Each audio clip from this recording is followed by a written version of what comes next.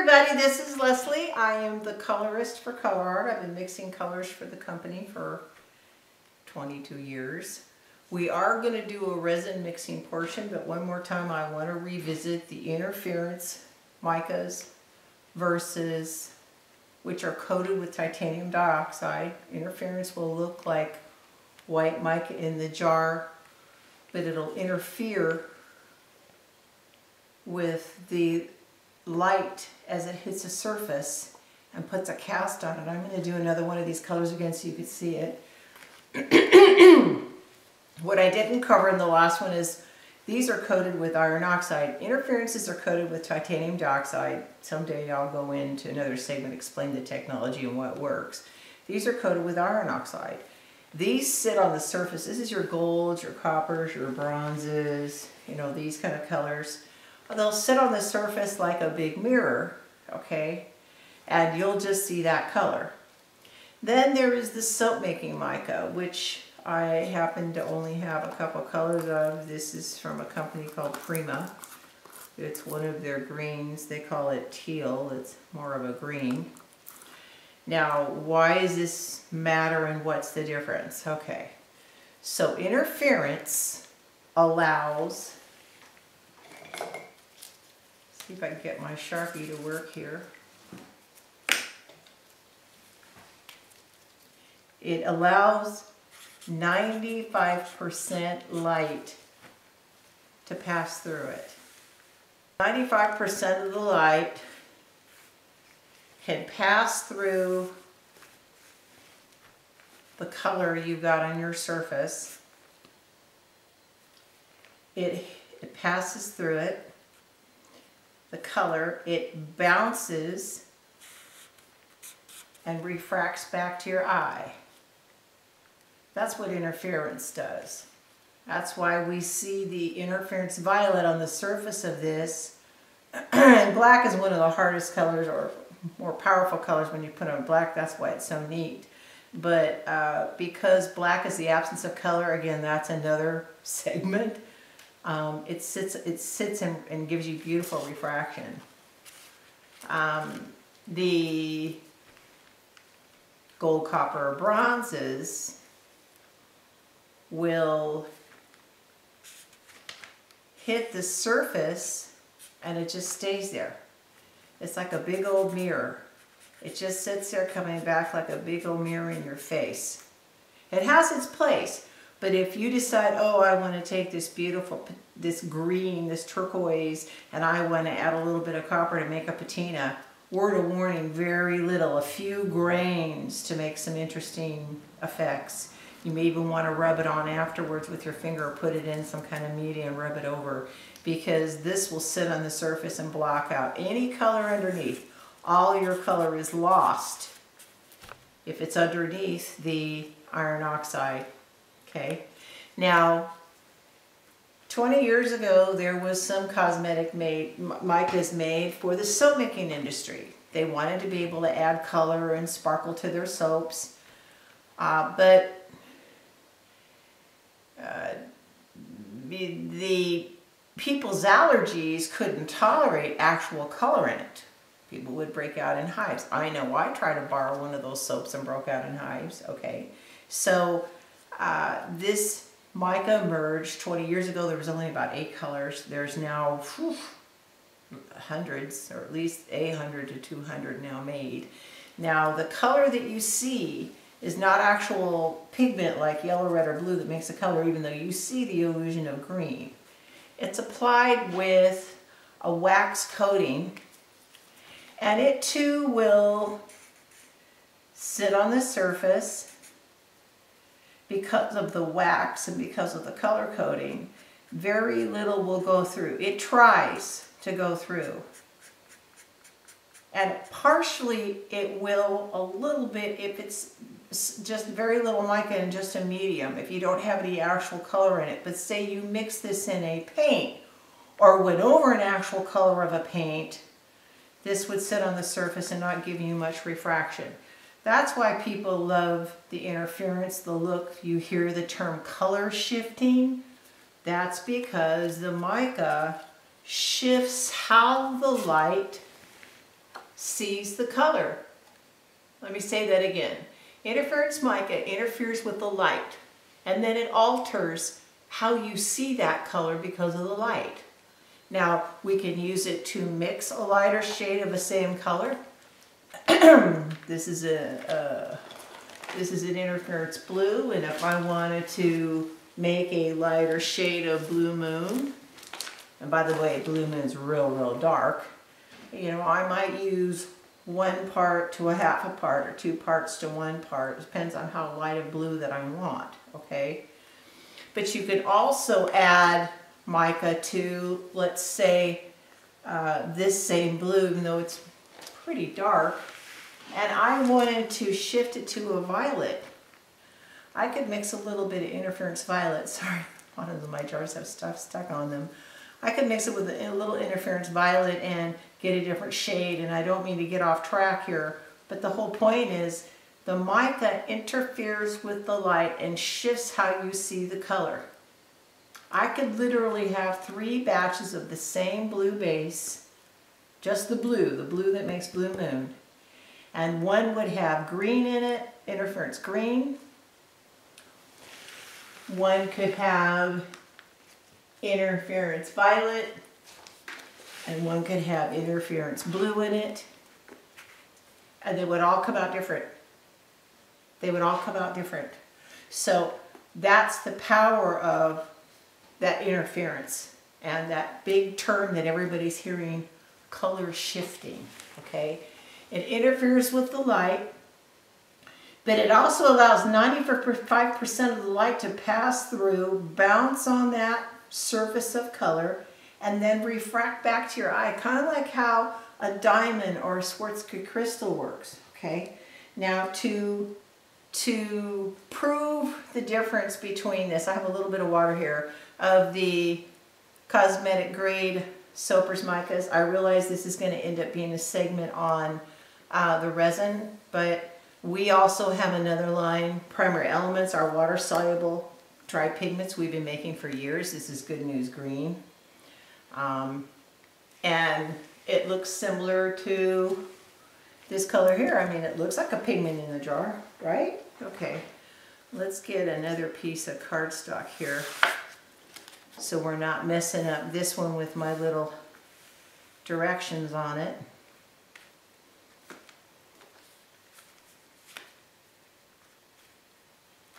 The difference is the color is a wax coating. So it won't actually, if I dropped it in this water, which I'm not going to do right now, it would, the color would, the water would stay clear, okay? If I drop our Good News Green in here, it's going to turn a brilliant color of green. But just for the comparative sakes, I'm going to put some fresh water out on the paper for both of them, right in front of them.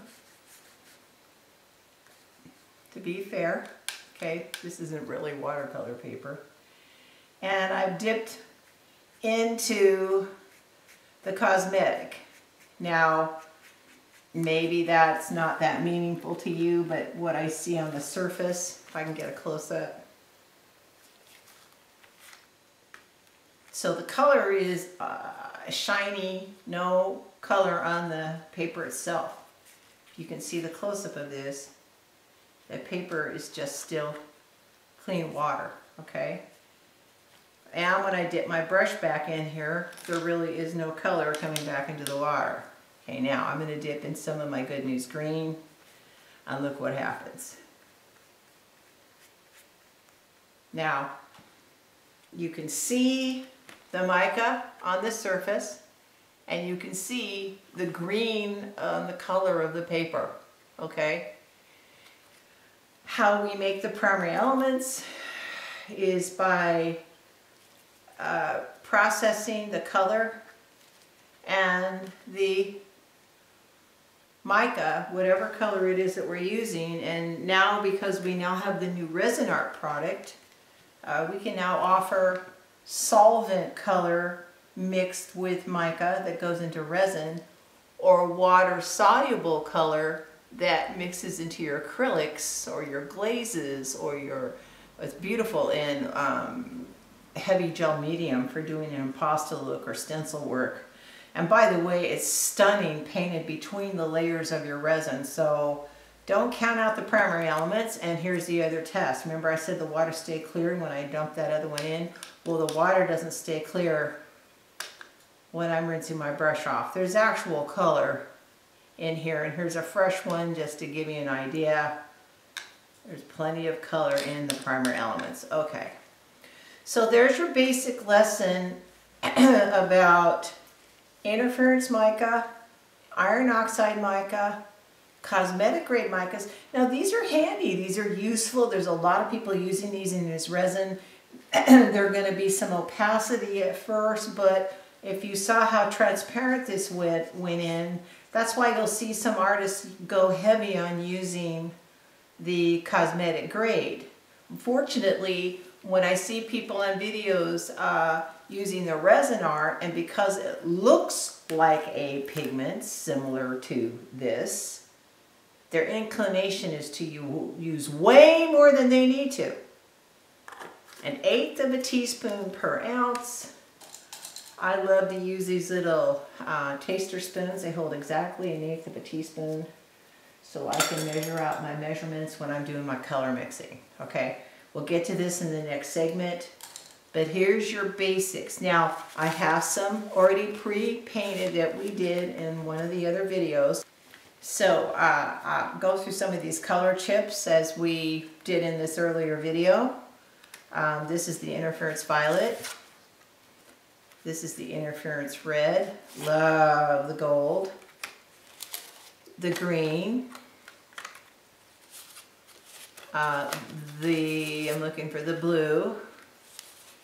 And that's all I have made up. Now, when I did the same video, I had introduced, and this is why we rebranded our primary element pure mineral pink micas, which is kind of a bland, blah name, to the Blingets, and we have the Blinget interference, and we also have the Blinget in the large particulate. These beautiful sparkly micas really inspired the name Blinget.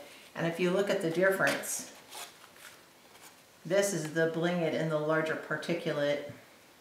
It's insane. That's the gold. And this is the interference. Now, when I'm doing my water droplets, some of you have seen me play with this. I know Petri Youngblood has played with the Blinget Sparkles. So has Sharon Lindley, that I've seen her play with this.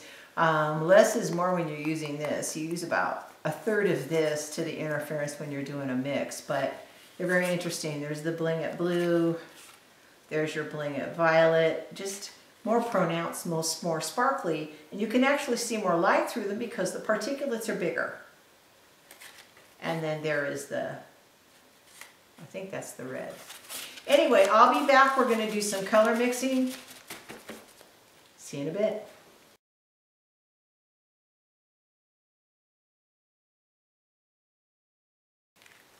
Okay, I'm back. We're playing with Spice Ginger. Now, I have some other colors we're going to mix, but we're going to start with the Spice Ginger. Now, Spice Ginger, when put in the resin, looks like a canary yellow orange. Actually, it's the color that has the most yellow in it. I use it, and if I need to lighten something with a little bit of yellow, or maybe add some yellow to a blue to try to make a turquoise. So it's very versatile. What we're going to do is I'm going to do 2 little tests here so you can see the Spice Ginger in its purest form, and what happens if I want to turn my Spice Ginger into a yellow with just using some interference gold. Okay, now I mentioned earlier I use these little taster spoons. They hold 1/8 of a teaspoon. If I'm measuring and I want a partial portion, move these over here to the side here, I will actually, first couple times I did this, I flattened it out. And by the way, I love these little paring knives. I found these at a dollar store, 4 in a little package. They're adorable. Just kind of tap it and I flattened it out. Okay, So I know there's 1/8 of a teaspoon in there. Now, yeah, in theory, I could just come over here and say, oh, I'm going to take half of it off. But boy, if you get too much in there, you can't take it away. So I prefer to scoop the half I don't think I'm going to use back into the container first, and then I know for a fact that's what I'm going to use.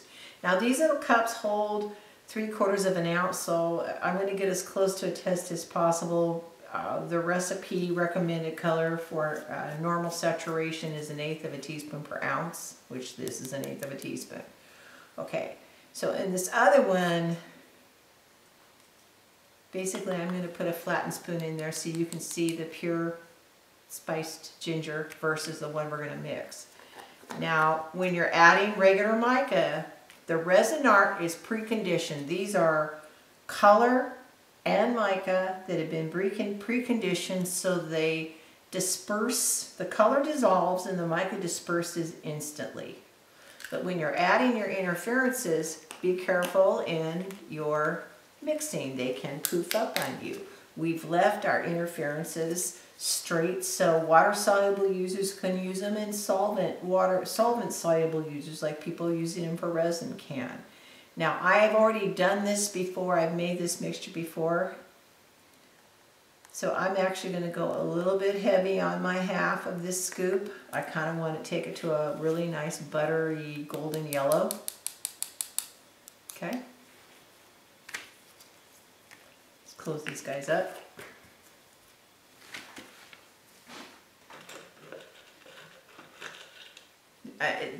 That's how I do my testing in the lab all the time with these little tiny cups and these little tiny scoops and these little tiny stir sticks. These are little wooden stir sticks. They're 1,000 to a box.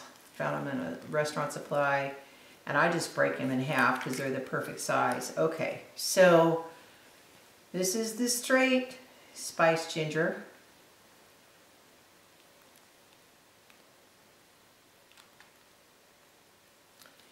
And you can see what I mean, where it looks orangey in the camera. It really is a dark burnt yellow. But because resin is viscous, meaning there's some thickness to it, there's viscosity to it, there's body to it. It's not like you're painting one thin layer with a paintbrush on a piece of paper. So in the form in this, that tiny bit of red that's in there that makes that more of a canary yellow is really dominant when it's in this form. Now I'm going to stir this a little slower because I want to give that interference mica a chance to mix in.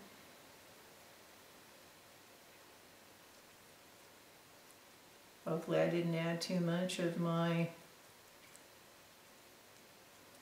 spiced ginger.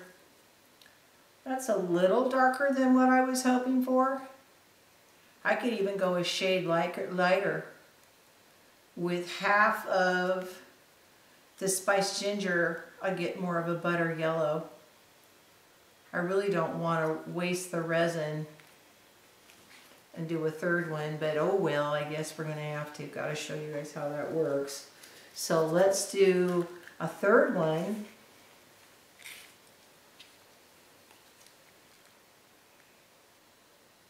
Try to do a half batch, tiny little batch of this thing. And I'm going to use more interference, gold, than spiced ginger. But I'm mindful that I'm doing a half a batch. So I'm not going to go crazy just because I want this to dominate. What I'm going to do is add less of the spiced ginger. Okay? That one I had a half. This one I'm going to try to do a quarter, so I'm going to take it and pull half of it off. Okay, and then I'm going to pull another half of it off. And that, I know how strong this stuff is, that might be too much. So this is more of an eyeball effect. Something tells me that's enough spiced ginger to get to the yellow that I was hoping I could mix.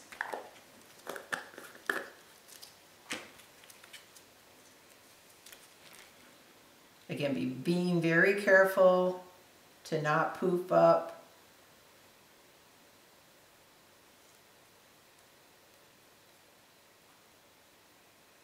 And looky there. Beautiful golden yellow. Nice buttery yellow.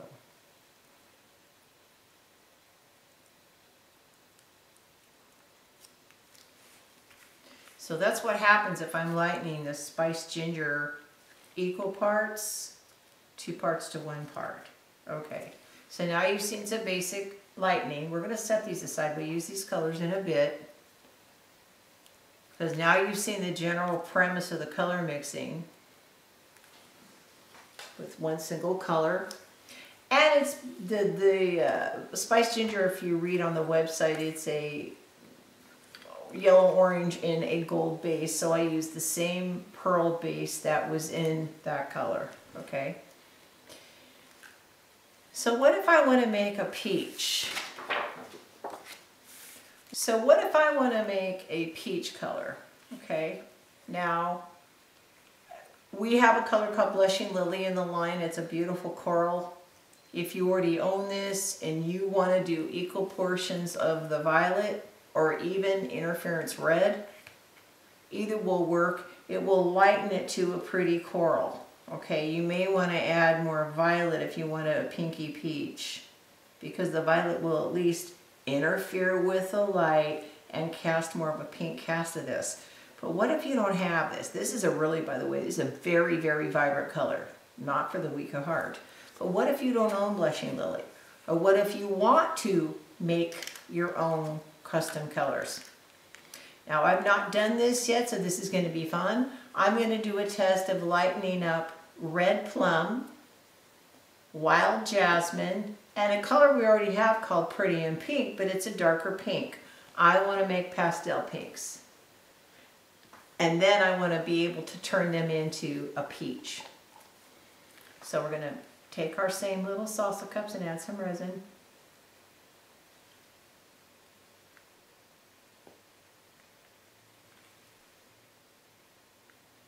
Now you already know what the lightning does, so you don't necessarily need to see what each one of them looks like in full value. I will have one that I'm going to mix straight so you can see the dramatic difference in the values. Okay, so Red Plum is a very cool red, not Queen Stiletto. Queen Stiletto is kind of a warm red. If I lighten it, the warmth or the orange in it, the yellow that's in that would come out and maybe taint it to an orange. I'm not looking for an orange. So I'm going to take my little spoon, and the Red Plum is really strong. It's a very, very deep, deep color. I like it. It's a very, very deep color. But I think what I'm going to do with this one, see, now my confidence is up because I'm used to doing this. You guys might want to flatten it out before you get to this point. I'm going to use maybe 1/3 of a scoop of the Red Plum. I'm going to use the full 1/2 of the Wild Jasmine. And I'll use a full 1/2 of the Pretty in Pink.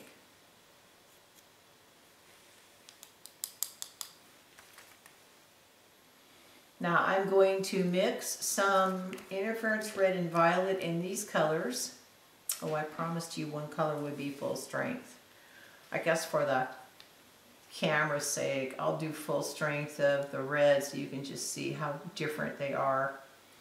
Yeah, I know this is not an absolute full ounce, so it's not quite a full scoop of that.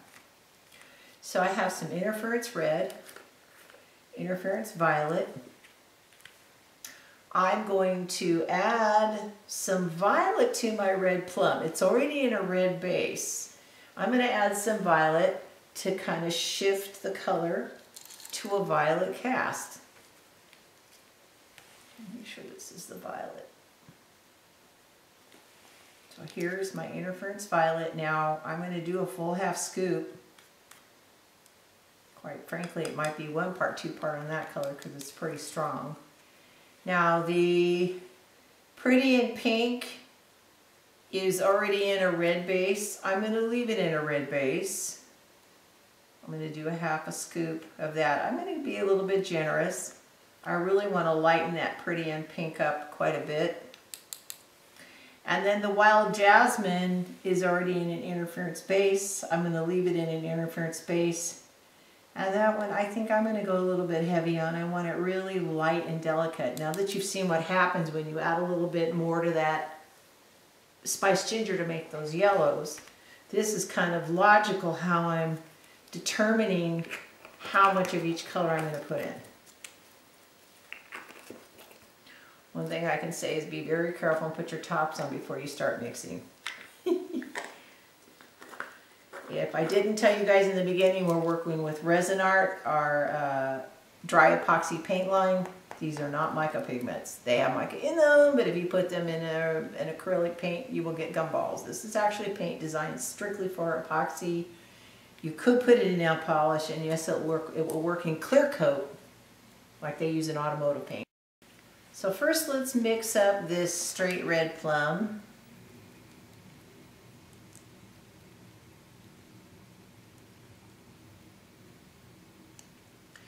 It was the darkest red I could make at the time. Hopefully I have more tools later on without turning it too blue, getting it too purple. Really love this red plum color. Pretty, pretty color. I'll get a close-up of these guys being mixed for you guys. So this is the red plum. Now this is the red plum mixed with a little bit of interference violet. You can see the violet sitting on the top as it's mixing in. See that violet cast on the top? See how the light's already hitting that? The light's already being shifted by the interference violet on the top, even as I'm mixing it. You can see the violet cast. Ooh, that violet's really bringing out the coolness in that red. Pretty color. Wow, that's a really pretty color. That almost looks like a color we have in the primary element line, ginger flower. You know, like the flower, the ginger flower, but big difference between the two. Just lightening it with the interference violet, what happens? Okay, we're going to take the wild jasmine.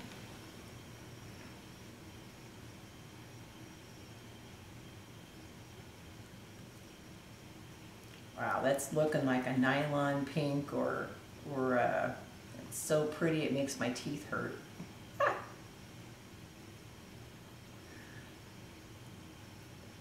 Wow. And then this is the actual pretty in pink with some more interference red in it. You can see the interference red on the top already starting to show up. The difference between this one, where we got the pink on this one, the violet on this one, versus how you can see the red is in this one. To me it's noticeable. Hopefully it's noticeable to you guys. But look how saturated these colors are. I could have gotten away with just a little bit of, just a few grains of the color mixed in the mica to get a, a few grains of the actual pretty and pink color with just some of it, because that's half the saturation of those three. Now if I want to turn these into a peach, I think I'm going to, I like how this looks. I'm not sure what this would look like as a pink, like a pink grapefruit color. This looks like it's going to lend itself more to this color, the hue, the color, but the shade is a little bit dark to make that light peach I was looking for. So I'm going to take the pretty and pink and more of that interference red, but this time heavy on the interference like before. Actually, the smart way is to put your mica on the bottom, resin, and then put your Rezin Arte on top. I'm going to put some of the resin in here on the bottom.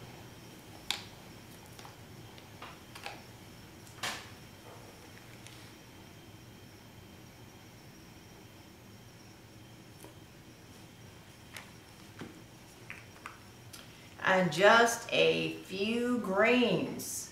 When I say a few grains, there's a few grains.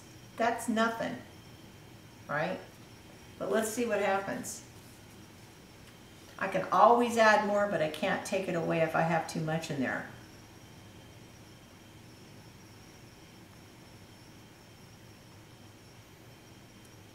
Wow. Look how pretty that is. You can see that it's the same family, but I can tell how much lighter it is.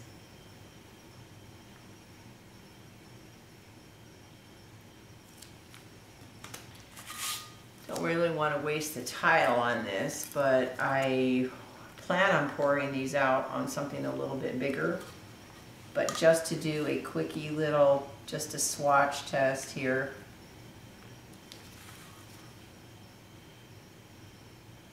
That's so transparent. That's that one that I just mixed versus the one I mixed before. This is the 50-50. This is with just a few grains. You see the difference? Okay, we'll pour something else on top of this. I'm not going to waste the tile. But I want you to see the difference in these values. And for the fun of it, this is that wild jasmine that we mixed with the interference violet. I'm wondering how close it's going to come to this color we just made. Pretty close, not as transparent. This is more transparent, but this is crazy because this is actually a pure rhodamine violet. It's kind of hot, and this color actually has red in it. So there's our little color tests on what they look like lightened. Okay. I want to, which is the original goal, make a peach. Make that pink grapefruit color. I'm not even sure if that's because pink grapefruit's really orange, isn't it? Okay, the way to do that is to add a little bit of yellow. And I'm going to have to trust that I'm not going to go overboard. We saw how little it takes to have made this. You saw just a few grains on the edge of my spoon. I'm going to go even smaller. You see how much that is? That's nothing. I can always add more, but I can't take it away. Remember that.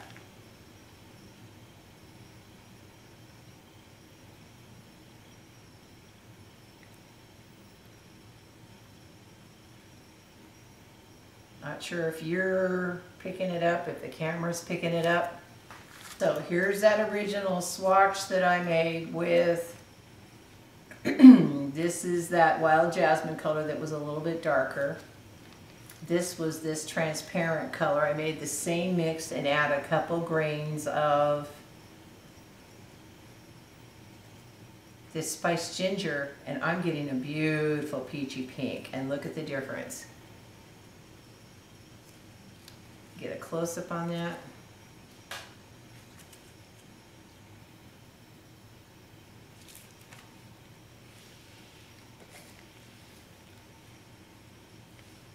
So this is the peach I just made, that beautiful pink grapefruit color. And this is what it looks like originally without the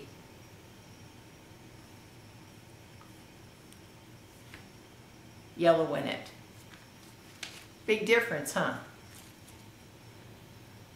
Huge difference. So just a few grains of the yellow turned my pretty and pink mixed with some interference red into this beautiful, beautiful peach tone. This is a gorgeous color.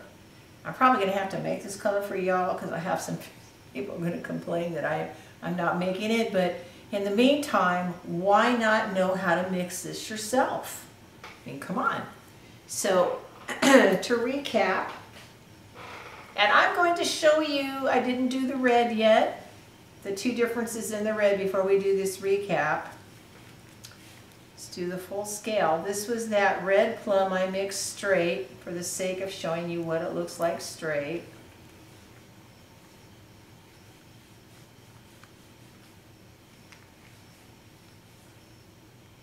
Get enough on there so you can see it. Okay. And this is with me adding interference violet to it. Look what happened to that color.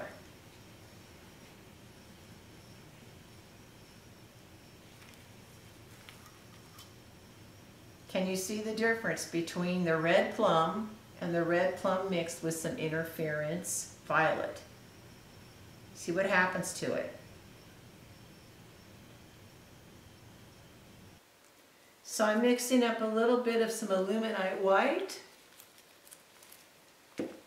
And that blue the other day was just gorgeous. Not sure how it's going to react to all these reds. I know it'll be really pretty in the yellow, but yeah, this blue, and you don't need much. I think I put too much in it last time. Just like a generous drop too. This is about an ounce.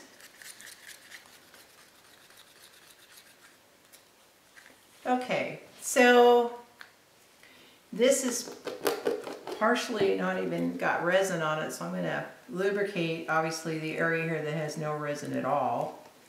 And then I'm going to lightly lubricate the whole surface. Other resin artists do this. Resin helps to move other resin. So it pays to kind of have lubrication if you want it to flow. If you want it to kind of stay in one place, and you may not necessarily put a little resin coat underneath, clear resin coat underneath. I'm going to warm this.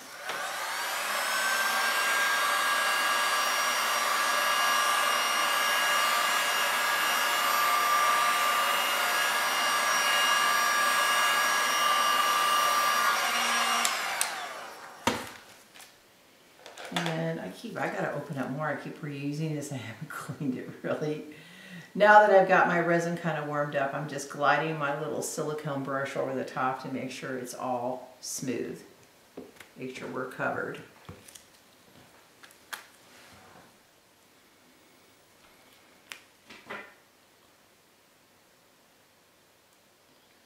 So this is the pure spiced ginger as it is. And this is that pure red plum as it is, straight out of the jar. These are full concentration of the actual red plum and spiced ginger.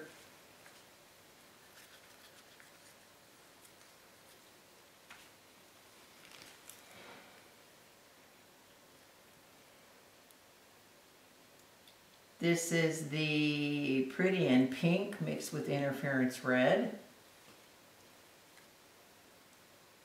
This is the wild jasmine mixed with interference violet.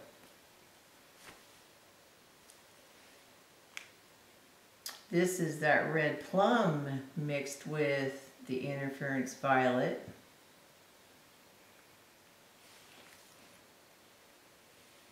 Any color that I missed? So I missed my yellows. Here is that version of, maybe act as our gold in this piece. This is that first version of spiced ginger I just kind of thinned down.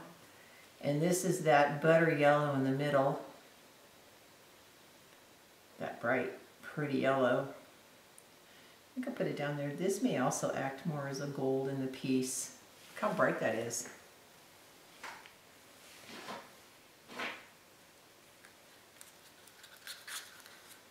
I'm putting the white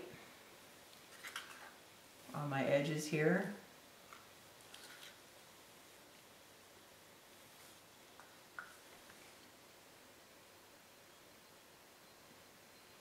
Hope I'm not blowing it by adding that blue, but that blue is so flippin' pretty. Let's see. The color coming through beneath will be kind of fun too if it does. Okay. Now, the interesting thing with the Luminite, it can go over the top of color. It does not have to have the color go on top of it. So I am going to actually try to do the full figure 8. You guys can now yell at the camera, go, oh no, she's blowing it. No idea if I am or I'm not. Let me get my Yuko paper out. I have some slices of Yuko paper I've cut up. I recycle them and just wipe them down with alcohol. I don't have to keep using a fresh, shitty Yuko every time. I'm going to warm our colors.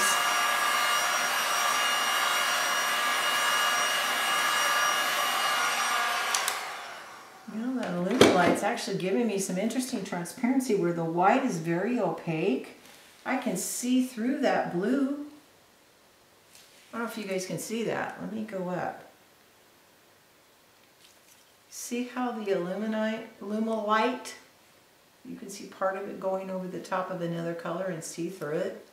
That's kind of interesting, and yet their white and black is very opaque. Who knew their blue had this transparency to it?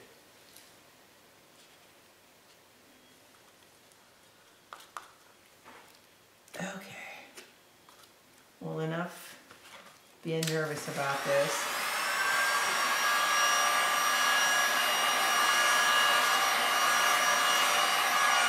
What's the worst thing that can happen? I can make mud, right? So I am going to grab this blue area here, try to get some of the pretty and pink from on top and all these other colors.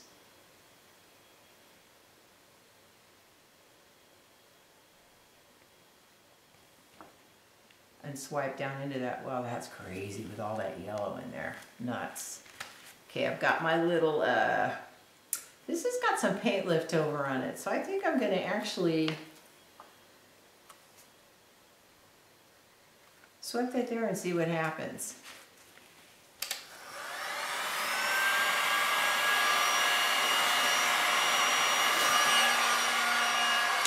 Who knows what's going to come of that? Okay, I'm going to heat that up. Now, the Lumilite is very, very subtle compared to the stone coat. The effects are not as rapid. They're very soft. I still get nice lacing. I've gotten some selling. Like I said, I just couldn't find my stone coat. I have a new tub of stone coat white. Just can't find it. I'm wiping off my paper here. And let's go.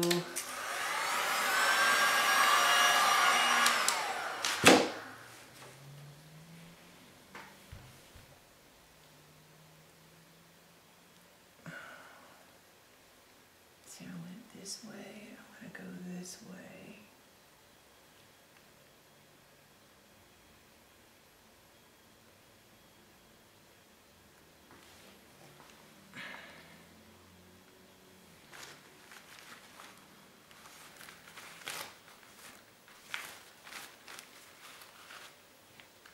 Who knew the red plum and the yellow would be so pretty together?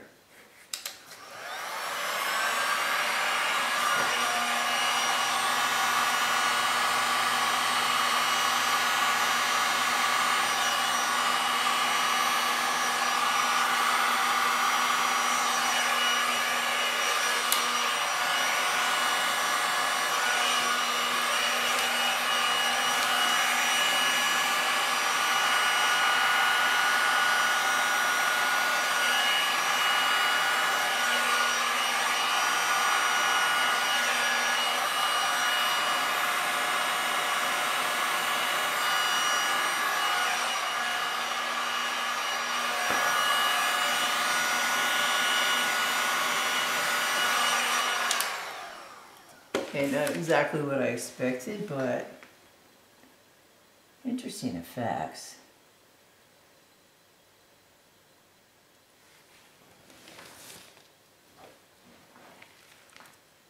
And for those of you that are worried about the other resin, I have been pouring off the excess in my mat, letting it dry to possibly use as future skins. I had somebody comment on that the other day, and when I did that swipe tile test on the interferences, I ended up pouring off this interesting pool of color. Parts of it I'm thinking of using it in layering and something, doing something dimensional. So Also, I had another person ask me about what's the deal with the tiles. Okay, so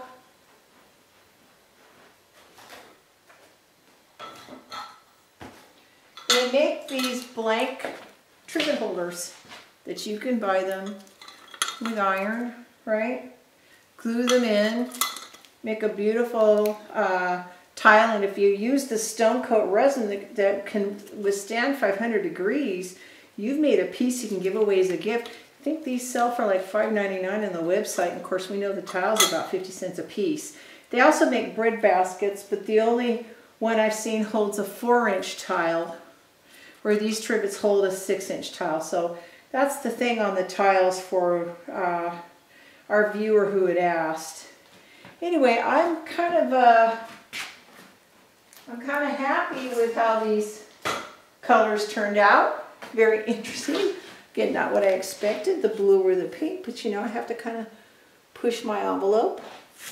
I'll try to get a close-up with the cell phone so you guys can see the sparkle in the segment after this. And once again, I want to thank you for joining me. I hope you guys have a wonderful holiday. Happy Sunday before Christmas Eve, pre-Christmas Eve for those that celebrate Christmas. And happy holidays for all of you that celebrate other types of holidays this time of year. And enjoy and be kind to each other. Bye. And here's a recap of the color we just did. I'm loving this Illuminate and how it's lacing over that spiced ginger mixed with the interference gold to make that beautiful butter yellow. Remember, this all interference gold and spiced ginger. There's no actual gold added to this painting. There's a close-up, very sparkly close-up of all the different micas blending together with that Illuminate. Looks where the Illuminate hit the yellow, it kind of made a green, which is really fun. Didn't expect that, but the color in the blue and the color in our yellow made a green mixed together. On the right there, you're going to see that peach, that custom peach color that we made. Coming down there, you're going to see that red plum. I'm really enjoying the lacing, how sparkly this is over that area. I'm loving this close-up of this, especially right here, where that Illuminate and the gold and the green are all running together. Anyway, Merry Christmas, everyone. I hope you enjoy. Thank you. Bye-bye.